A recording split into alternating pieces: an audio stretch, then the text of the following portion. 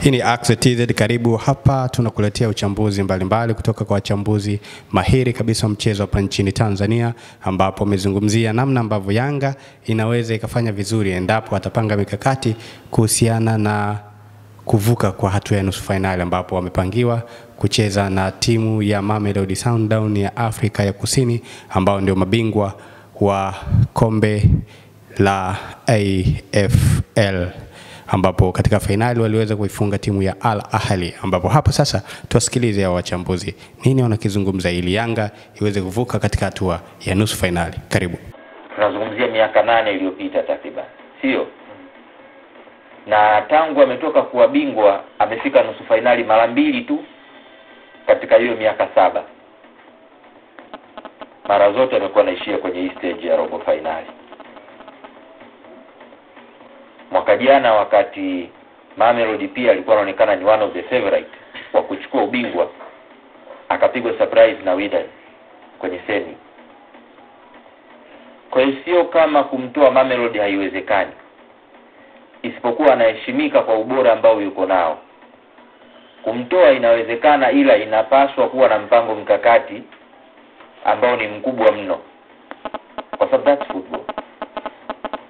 Umeona?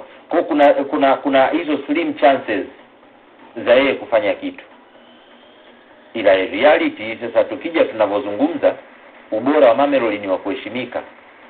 Kwa wakati tunazungumzia possibility ya MAMELODY kufungwa na kutoka, lazima pia uje kwenye comparison ya ubora wa kikosi chako na chake. Hiyo usisahau. Usije ukaenda tu na akili ya kwamba mpira una matokeo matatu, hayo matokeo matatu yanakuja kulingana na ubora wa kikosi ulichokuwa nacho. Na ukiangalia ubora wa kikosi ulichokuwa nacho Yanga, kama inawezekana hizo slim chances zinaweza zikatumika. Basi kama kulikuwa na timu ambayo tunasema inaweza kucheza na MAMELODY Tanzania kwa sasa, au inapaswa kucheza na MAMELODY Tanzania kwa sasa, that should be Yanga, kwa sababu ndio bora kuliko wengine wote. Yaani kama kuna namna ambayo unaweza kusema kuna chance ya timu kutoka Tanzania ikamtoa MAMELODY, basi kwenye zile rank pale mtu ambaye anaweza kaanza kufikiria atakuwa ni Yanga, kutokana na ubora wa kikosi alichokuwa nacho against wengine. Ndio inawezekana pia kutolewa, na inawezekana pia Yanga akatolewa na MAMELODY kama ambavyo inatazamiwa kuwa. Ni mechi ngumu kwa ukubwa wa Sundowns na quality ya kikosi chao. Ukifanya comparison ya mchezaji mmoja mmoja, inaonekana Sundowns quality yao ni kubwa kushinda Young Africans. Lakini kwa hatua ambayo tumefikia kimpira, mpira hauchezwi tena kwa namna hiyo. Kuangalia timu gani ambayo yenye quality zaidi, basi ndio kaipa 100% kwamba hiyo ndio ambayo ataenda kushinda mechi yake. Hakuna mpira wa namna hiyo hivi sasa. Mpira zaidi unachezwa ndani ya dakika 90. Nani ambaye atakuwa na mpango mkakati mzuri, nani ambaye atajituma zaidi, nani ambaye atalinda na kushambulia vizuri zaidi, na nani ambaye atatake chances zake vizuri zaidi. Mpira ndipo hapo ambapo ulipo hivi sasa. Na bahati nzuri Sundowns watakuja kukabiliana na Young Africans, kipindi ambacho kutafuta weakness ya Young Africans tactically ni ngumu sana. Yaani kile ambacho Gamondi amekuwa akikiplan kukifanya na wachezaji wake kwa asilimia kubwa sana kimefanikiwa. Kuna baadhi ya timu ukianza kuzizungumzia tactical unaweza ukazikosoa kwenye maeneo mengi sana, lakini Young Africans tactically una struggle kutafuta weakness yao, kwamba mbinu zao kuna sehemu zinakwama. Plus pia wachezaji wa Young Africans ni wachezaji wenye haiba kubwa sana. Ni wachezaji ambao wakiwa uwanjani wanajituma sana. Hakuna muda ambao unamuona abiria kwenye kikosi cha Young Africans kwamba huyu anawaangusha wenzake hajitumi. Na ndio maana season iliyopita walivyoenda tu hatua ya group stage kwenye Confederation robo finali, wakaenda wakakuta hatua ya finali. Na finali yenyewe uliona jinsi ambavyo waliwapa game tough sana Alger. Kwa hiyo ni timu ambayo ina wachezaji ambao wenye confidence kubwa, wana timu ambayo wana wachezaji ambao wenye haiba ya kuamua matokeo kwenye mazingira magumu. Mchezaji kama Pacome, hakuna namna ambavyo unaweza ukazungumza viungo ambao wameperform kwenye ngazi ya juu kwenye group stage ya Champions League ukaacha jina la Pacome. nafikiri amechangia zaidi ya magoli 3 kutoka kwa mchezaji ambaye anacheza eneo la kiungo. Ni idadi kubwa sana ya magoli, na magoli 3 na assist moja. Yes, unaweza kuona na magoli mengi ambayo amefunga yale magoli ya maamuzi, sio goli lile la kuchangia tu, yale magoli ya ziada. Amefunga Ahli goli la Yanga kupata alama 1, na hiyo alama imewasaidia Yanga kufika robo finali. Aliwafunga Medeama ugenini goli 1, aliwafunga goli la uongozi Medeama hapa nyumbani. Kwa hiyo ni mchezaji ambaye kwenye mazingira magumu Young Africans wanaonekana wapo kwenye mazingira ambayo ni tight, wanao wachezaji ambao wanaweza wakawapa matokeo kwenye mazingira kama hayo. Mchezaji kama Stefan Azizki, kuna baadhi ya mechi hizi unaweza kuona kama mbona game yake haipo sawa, lakini ikija swala la tough match, ikija swala kwamba hii ni mechi ambayo nataka nifanye kitu, ni mchezaji ambaye anaweza akafanya hivyo. Kwa hiyo Young Africans hivi sasa wapo kwenye dreamland, wapo kwenye nchi ya ahadi. Wapo wametengeneza kikosi ambacho inawezekana walikuwa wanakiwaza kwa muda mrefu watengeneze timu ya namna hii. Kama wamefanikiwa kufika kwenye ile unasema peak ya performance yao, why not wasijipime na timu kama Sundowns? Kwa hiyo mimi sijapata hofu yoyote zaidi ya kufurahi kuona Young Africans wanakutana na Sundowns kwa ajili zinakutana timu mbili. Nimefurahi. Kwako umefurahi? Kwa Yanga kupangwa na Sundowns Mamelodi. Kwa ajili napenda idea ya mechi kama hizi. Zinakutana timu mbili ambazo zote zinapenda kucheza mpira mzuri, zote zinapenda kuweka mpira chini. Makochi wote wawili wanaokutana hapo, hakuna coach mwenye idea ya kusema timu ikapaki basi. Gamondi haijalishi atakutana na timu gani, haijalishi itakuwa ni opponent wa namna gani katika uwanja gani, akili yake ni kushambulia zaidi. Yeye mwenyewe alisema wakati ameenda Misri kule kukabiliana na Ahli, alisema yeye sio kocha ambaye atafikiria kuiset team kupaki basi. Yeye ni kocha ambaye ana set team offensive zaidi, kushambulia zaidi. Kwa hiyo mimi napenda idea ya mechi kama hizi, nakutana timu mbili ambazo zote zitakuwa zinafikiria kushambulia zaidi, kutengeneza nafasi zaidi. Kwa hiyo haijalishi nani ambaye ataenda hatua ya nusu finali, lakini I guarantee kwa mashabiki wa mpira kwamba burudani watakayoipata baina ya timu hizi mbili itakuwa ni burudani kubwa sana. Ukitazama katika jicho la tatu katika mechi zote za robo finali, moja kati ya mechi ambayo nadhani Afrika itakuwa inaiangalia sana ni mechi ya Mamelodi na Young Africans, kwa sababu hao wote ukiangalia safari yao katika hatua za makundi kule walikotoka ni kama zinafanana hivi. Do katika nafasi ya katika swala la kuruhusu mabao, Mamelodi wanaonekana wako vizuri, hawajafungwa mabao mengi kama Young Africans. Miaka ya nyuma ilikuwa ikitokea timu ya Tanzania ikapangwa na timu kama Mamelodi, sio kwenye hatua hii, hatua pengine za awali au ya makundi, watu walikuwa wanaona kwamba safari hapo imeisha. Unawaona Yanga wanaenda katika kushindana kikweli kweli na Mamelodi, na nafasi yao unaiona wapi ya kuvuka? Ulipozungumza kwamba Mamelodi hawajaruhusu magoli mengi ni kweli, lakini pia hawajafunga goli nyingi kama Yanga kwenye hatua ya makundi. So ni vitu viwili tofauti. Ndio maana ukitazama matokeo yao utagundua wamefungwa away na TP Mazembe, wakaja kushinda 1-0 pia nyumbani dhidi ya TP Mazembe, wamesuluhu bila na Pyramid pale South Africa, and then wakaenda kushinda away, si ndio? And then wakamfunga yule nani wa Mauritania anaitwa na dhao sijui jina lake gumu sana ile. So ni timu ambayo yes imekuwa iconcede mabao mengi, lakini kimsingi nayo imekuwa ifungi mabao mengi sana kwenye hatua ya makundi. So kuna namna ambavyo Yanga wanataka kufanya analysis yao, kuweza kuwastadi masandawana na kuweza kuwajua vizuri. Kimsingi Mamelodi ni timu bora sana barani Afrika, na kwangu mimi hakuna timu yoyote Afrika inayojenga mashambulizi kwa utulivu kama Mamelodi Sundowns. Hakuna timu yoyote inayopiga pasi nyingi barani Afrika kuliko Mamelodi Sundowns, haipo barani Afrika. Tunazungumza barani Ulaya, timu nyingi zimekuwa na falsafa aina yao ya uchezaji. Ukitaja Barcelona tunasema ni tic tac football, Arsenal wanasema football should be an art, si ndio? Yes. Manchester United falsafa yao pure counter attacking football, si ndio? Gegen pressing ya Liverpool. Lakini kwa barani Afrika, Mamelodi Sundowns nao wana falsafa yao. Tunasema aina yao ya uchezaji wao kwa wao wanaita showshine and piano. Ni aina yao ya uchezaji, ndio aina yao ya mpira, showshine and piano. Kwa maana gani? Tipi tapi, pasi nyingi sana fupi fupi, hawapigi mipira mirefu.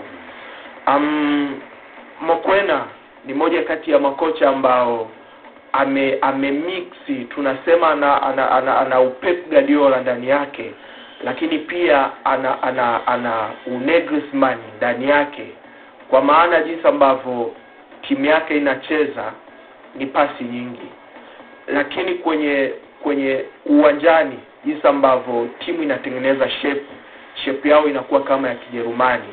Mara nyingi sana ukitazama Mamelodi jinsi ambavyo wanacheza wakiwa na mpira, utawakuta ni 4-2-2-2. Mara nyingi sana ni mfumo ambao umekuwa unatumika na Wajerumani, na kuna muda ambao pia amekuja akabadilisha kidogo sasa hivi, na hususa katika hizi mechi 4 za mwisho unakuta wakiwa wanatoka nyuma wanakuwa ni 2-2-2-4. You see, kwa maana gani? Nataka nizungumze hichi kitu ili watu waweze kupata kidogo knowledge jinsi gani ambavyo Mamelodi Sundowns huwa wana approach mechi zao, na jinsi gani ambavyo unaweza ukakabiliana nao ukaweza ukapata matokeo.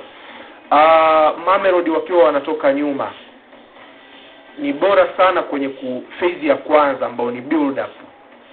Center back wao wawili wanatanua, wana goalkeeper ambaye ni ball playing goalkeeper, ana footwork ya hali ya juu, William. So naye huwa anasogea mbele kidogo. And then fullback wao wa kushoto yule Morocco mara nyingi au Modiba huwa anaingia ndani, anakwenda kuungana na Alvaro ambaye pia mara nyingi sana wamekuwa wanatumia kama namba 6. So wanakuwa ni namba 6 wawili. And then mbele ya wale namba 6 wawili utakuta kuna namba 8 wawili mbele yao. Utakuta ni Mokwena na Ayende. Na huu mfumo unategemea zaidi tactically unaamuliwa na Ayende. Ndio mtu ambaye anautendea haki mfumo mzima wa Masandawana Mamelodi Sundowns. Ndio aucho wa Mamelodi. Ndio mtu ambaye anaamua Mamelodi nzima inacheza vipi. Setup yao yote iko kwa Ayende. Lakini pia mbele ya Ayende Mamelodi hawachezi na mawinga tipiko ambao wanakumbatia mstari. Isipokuwa utakuta kwa mfano kuna mechi ambazo anaanza Les Banku akiwa anatokea upande wa kulia, lakini pia Temba Zwane, utakuta hawa mawinga wawili wanatoka pembeni wanaingia ndani, wanakuwa kama namba 10. And then utakuta pia mbele yao yupo Peter Sharulile na Moema. Ndipo jinsi ambavyo timu yao wanaiset. Kwa nini nimezungumza hivyo? Moema, Temba Zwane, Mahema ya Temba Zwane, Les Banku na Peter Sharulile always huwa wanatengeneza box a diamond kuanzia eneo la katikati. Na maana kuna namba 10 wawili ambao wanacheza in between, lakini pia mbele Peter Sharulile anabaki kama namba 9. Afu Mahema naye anakuwa mbele ya Mokwena kidogo na Ayende. Ndivyo timu yao jinsi ambavyo wanaiset. Hawapigi mipira mirefu always kuwatafuta mawinga, kwa sababu mawinga hawako pembeni. Mara nyingi sana huwa wanapiga pasi fupi fupi, wanatoka nyuma kwa utulivu. Ni timu ambayo ina utulivu ikiwa wanatoka nyuma kuliko timu yote barani Afrika. Hawana papara ya kutoka nyuma, isipokuwa wanapiga pasi fupi fupi, wanasubiri njia sahihi ya kuweza kupenetrate na kuwatafuta wale namba 8 wawili. Wale namba 8 wawili position ambayo wanakuepo ni kupokea mpira kwenye half time, wanakuwa aggressive kusogeza mpira mbele zaidi. Masandawana wametembea, wakipoteza mpira tunasema wanafanya counter pressing, kwa sababu pembeni always huwa wanaacha nafasi. Kwa hiyo huwa wanahisi timu zinaweza zikayutilize ile nafasi wakiwa wana mawinga wanaokimbia kuweza kuwapiga counter attack. Kwa hiyo mara nyingi sana Masandawana wakipoteza mpira pale huwa wanafanya kitu kinaitwa counter pressing. Watakupress very aggressive ili wakufanyishe makosa. Na wakiiba mpira hawapig back pass, isipokuwa pale ni counter attack. So wanakuwa na advantage ya wewe kukugeuzia counter attack zako kuwa faida kwao kwenye counter attack. So ni timu ambayo imesetiwa vizuri. Ina quality, ina kikosi kipana. Tunazungumza wachezaji kibao wanatoka Amerika, wana wachezaji wenye quality ambao wanatoka bara la Afrika, wachezaji kutoka Morocco, you see. Kwa hiyo kuna namna ambavyo Yanga watatakiwa kukabiliana nao. Nadhani siku mbili kabla ya mechi au siku moja takuja kuchambua hapa jinsi ambavyo Yanga watacheza na Masandawana na jinsi ambavyo wanaweza kupata nafasi za kuweza kutumika. Lakini kimsingi niwaambie wachezaji wa pembeni wa Yanga ndio wachezaji ambao wataamua mechi. Wachezaji wa pembeni wa Yanga, mawinga wa pembeni wa Yanga ndio watu ambao wataamua mechi siku hiyo.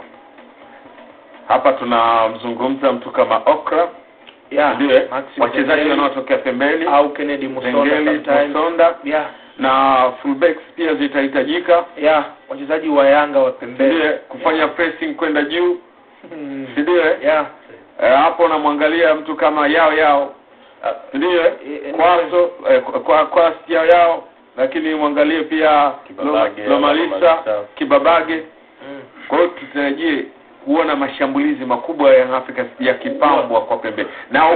Na ukipita kwa pembeni unawaona Mamelodi wanapitika kirahisi. Job, labda tufunge huu mjadala kwa kuhusu Yanga, tuhamie kwa Simba kwamba kwa Mamelodi kupitika kirahisi, yani kupita pembeni.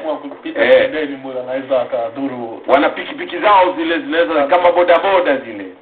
Unajua nao wana moja kati ya right back bora kabisa Afrika, Oliso Mudau. Na nadhani kila mmoja anafahamu ubora wake katika nafasi yake.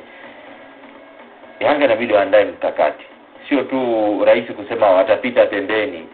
Sio rahisi kama wanavyofikiria. Lazima uwepo mpango mkakati maalum, tena zaidi ya mmoja, kuhakikisha anashinda hiyo mechi. Unajua hii ni mechi ya kimkakati zaidi. Yaani hii ni mechi mbaya ni kwamba Mamelodi hana nyumbani wala ugenini. Anakupiga popote. Yaani yeye na aina ya mpira wake ni kwamba ameset timu ambayo anataka icheze vile popote. Hana nyumbani, hana ugenini. Ndio maana hata wakati Yansi anatoa takwimu zake za group stage, kuna matches ambazo kashinda away. Lakini kuna matches vizuri sana kuliko, kuna matches vile vizuri sana. Umeona kuna matches vile ametoa sare nyumbani. Kwa hiyo possibility zote zipo. Sasa hizo possibility ili ziweze kutumika, wewe kwanza inabidi uwe sahihi, yani uwe vizuri wewe ili uweze kuzitumia hizo. Hivi Jojobu na hisi Yanga wanaweza kwenda kupishana na Mamelodi. Kupishana na Mamelodi ni kutafuta kufungwa nyingi. Kutafuta kufungwa nyingi. Yaani unatakiwa na mkakati wako. Mkakati zaidi Yanga ndio wanatakiwa wawe na mkakati zaidi ya Mamelodi. Hawana timu ya kupishana na Mamelodi. That's the reality. Bila wana nafasi kama wakiwa na mkakati. Jojobu amezungumza kitu kikubwa sana. Ni mechi ambayo kama unahitaji kupata matokeo dhidi ya Mamelodi utakiwa kupishana nao. Hata msimu uliopita wakati Wydad wanawaondoa Mamelodi hawakupishana nao. Walipishana nao kwenye counter attack. Wydad waliwaheshimu Mamelodi wakaachia mpira. Hata mechi ambao walisare pale Morocco, Wydad walipaki basi wakasubiri kwenye counter attack. Wakapata matokeo away 2-2 unakumbuka. Aggregate wakapita. Kama ulitazama mechi ya Mamelodi na TP Mazembe ambao wamefungwa 1-0, katazame approach pia ya TP Mazembe. Jana nimeangalia mechi ya Mamelodi na SuperSport United. Yani ukitazama Grant alichokifanya kocha wa SuperSport United ni kukaa kwenye 5, 4, 1 low block, tunafunga, tunamsimamisha mshambuliaji mmoja, anda pembeni mawinga wetu hybrid pressure wanakimbia kwa ajili ya kuconnect na namba 9 kwenye crosses. Mamelodi wamefunga bao, namba 9 wao kachomoa, wamerudi kwenye low block, wamepata matokeo. Ukitazama dakika 10 za mwisho jana, ingewezekana SuperSport United wangeweza kupata hata matokeo kwenye counter attack, lakini kwa bahati mbaya hawakuwa clinical enough. So ninavyozungumza kwamba mechi ya Yanga, kama Yanga watataka kuiamua hiyo mechi, lazima kwanza waheshimu Mamelodi Sundowns. Pili, wachezaji wao wa pembeni wana nafasi kubwa sana ya kuweza kuamua hiyo mechi. Kumbukumbu zinaonyesha timu hizi zimewahi kukutana katika Champions League katika hatua za awali, qualification. Ilikuwa ni tarehe 13 ya mwezi wa 5 2001. Mamelodi Sundowns, Young Africans. Mamelodi wakishinda 3-2. Mechi ya marudiano tarehe 26 ya mwezi wa 5 2001, Yanga 3 Mamelodi 3. Yanga 3 Mamelodi 3. Kwa hiyo mechi ya mwisho walipokutana wawili hawa. Hapo wazungumzia miaka 23 iliyopita. 2001 hiyo. Kuna kitu lazima hiki tukizungumze na sio cha kukwepa. Young Africans bila shaka nafahamu, najua wanajua kwamba mechi ya fainali dhidi ya USM Alger iliwaumiza sana katika dimba la Benjamin Mkapa, kuruhusu mabao 2-1, halafu ugenini wao wakashinda 1-0. Lazima dimba la Benjamin Mkapa ukatili na umafia ufanyike kama walivyowafanya Belouizdad. Umemaliza. Ndio suluhisho. Lazima utumie vema uwanja wa nyumbani. Na hata tukija kwa upande wa Simba pia story yao inafuata, tutakuja kuzungumza jinsi ambavyo wanakwama kutoka robo finali kwenda nusu finali. Zote ukivuta picha ni kutumia tu uwanja wa nyumbani vema. Huo ndio mtazamo wangu na nitabaki hivyo.